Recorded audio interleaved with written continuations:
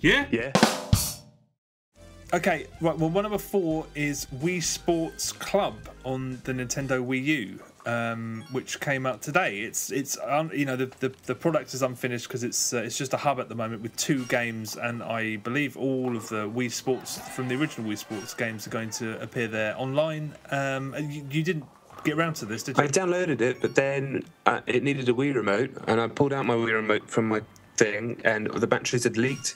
And I just thought I was going to die or something, so I just washed my hands and put it all away and pretended it didn't happen. Okay, all right. Well, yeah, it's good for what it is. The hub obviously is free, and then if you want to pay for each game, I believe they're $8.99 to buy them outright, or there's I think a $1.99 charge if you want to rent them for 24 hours. But everybody gets 24 hours on whatever they like for the first time they play it. Okay. At the moment, it's just tennis and bowling. Difficult. I'm going to persevere with tennis, but at the moment it seems like because you have to have Wii Motion Plus, you can't play with just a standard Wii remote. Okay. And it seems like that's the last thing it needed, because tennis was not really about precision. It was about just sort of the most, the tiniest wrist. We used to play it sat on the couch, just tap, tap, tap, and that was fun.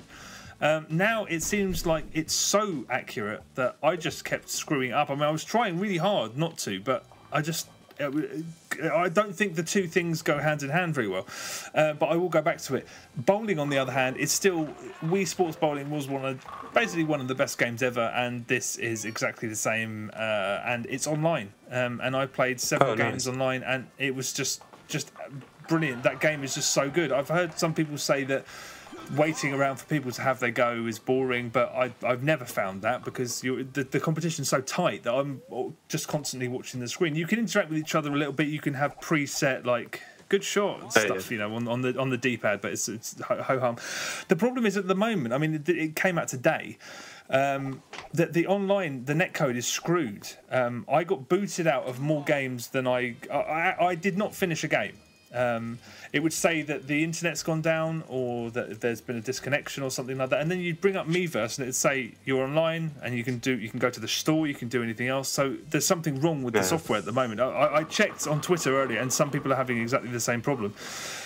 So it's a really nice little. I mean, it didn't need to be any more than this. It's just Wii Sports Online, which is, I always said, if only Wii Sports was online. I used to say that when we had the Wii, because we can all play bowling together online, and now you can. I mean, it doesn't support voice chat, obviously, so which is a bit of a shame. So I was playing it with some people earlier today, and we were wearing our Xbox headsets and talking that way. You're encouraged to join a region, so like I joined the UK Southeast, and there's different regions and stuff, and you can go and take on different regions. If you want to go and have a bowling match with a bunch of German guys, you can, if that's your poison. And yeah, it's quite nice. I mean, the leaderboards are screwed because they're defined by how many people. Like it's like a win ratio. So basically, the number one region in the world at the moment is somewhere in Germany. And the only reason they're number one is because one person has had one game and they won it. So they've got 100% ratio.